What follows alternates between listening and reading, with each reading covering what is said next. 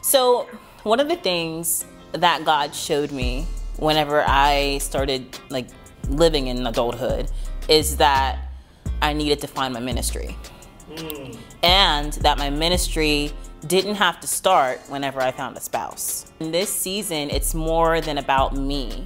Yes, it's about my growth and my expansion and me enjoying it, but it's also about the ministry and the work that God has for me right now. And He showed me that there are going to be women who are going to need a space that is open and that is full of love and full of prayer. What He said to me before I even bought my home is already coming to pass.